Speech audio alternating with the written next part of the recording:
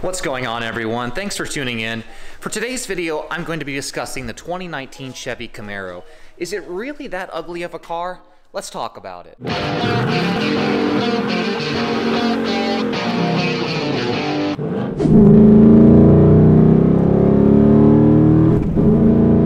Alright, you guys, so let's talk about this new Camaro. A lot of people are saying it's one of the ugliest Camaros of all time. Even die-hard Chevy fans think it looks atrocious.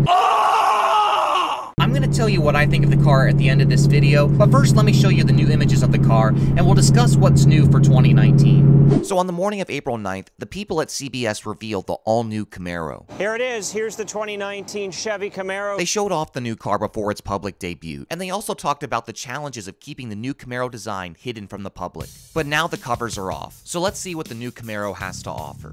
The first and most noticeable difference is the front fascia. It is completely new for 2019. Every Camaro in the lineup, except for the ZL1, will receive these new headlights. The headlights look more narrow in design, and they feature an LED strip that goes into the grille. Another thing you might have noticed is the flow tie emblem.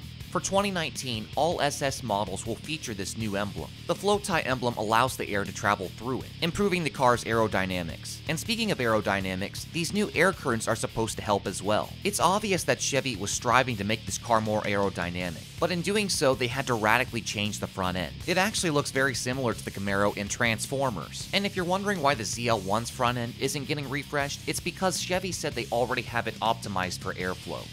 Now let's talk about the rear end. For 2019, the taillights have been completely redesigned. They have more of a rounded shape like the 5th gen Camaro, and in my opinion, these look a lot better than the previous design. The rear bumper has also been redesigned, and depending on whether you get an RS or an SS model, you'll also get a unique diffuser when you get the dual mode exhaust. As far as the interior goes, it really doesn't look that much different, but Chevy did say that a 7-inch touchscreen is standard, and an 8-inch touchscreen is available if you upgrade to onboard navigation. The new Camaro certainly has a bold new look, but the question is, will the design grow on people as time goes on? Now here's the thing you have to keep in mind. When Ford revealed the 2018 Mustang back in January of 2017, there were a lot of people that instantly hated on it. They thought that the new design looked terrible compared to the 2015 design.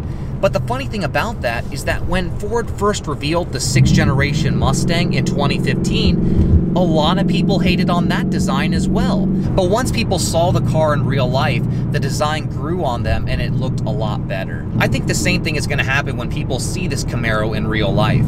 Let me try to demonstrate what I mean. Take a good look at this new image. Some people like the design already, but for other people it's going to take a little bit of time. For some reason, these promo shots make the car look different than it looks in real life. I personally think this promo shot doesn't make the car look too good, but when I see this image from CBS, I think it looks pretty good. The point I'm trying to make is, don't rule out whether you like the car or not based off of the promo shots. It's possible that when you see the car in person, your opinion will completely change. You have to understand that these cars are designed with the future in mind. The engineers designed these cars in anticipation of what customers will be looking for in the future. So although some people don't like them right now, in the future, more and more people will like the design and will be attracted to it. I'm gonna be honest with you guys, I've tried my best to really appreciate the new design of the Camaro, but it's just not growing on me yet. I'm sure that when I see it in real life, I'm gonna say, that is a sharp looking car, but for right now, I'm still on the fence. I feel like Chevy could have done a better job revealing this new car.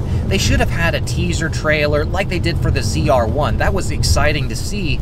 And instead they just revealed it on CBS, and it's like, that's only going to be seen by so many people. If they would have put a teaser trailer on YouTube or Instagram, that would have really hyped things up, and then the next day they could have revealed the full design. But that's just my opinion. As far as the horsepower rating goes, I think it's pretty certain that they're gonna beat the Mustang. I've heard rumors that this new Camaro could reach up to 500 horsepower, and that would be pretty impressive, honestly. It was only 10 years ago that the Shelby GT500 made 500 horsepower. And if we have a Camaro coming out in 2019 that's gonna make 500 horsepower, that just shows you how much these engines have advanced over the last decade. The Mustang I'm driving right now is a 2018 and it makes 460 horsepower, which isn't too far off from 500, but I can only imagine how much of a difference that extra 40 horsepower would make.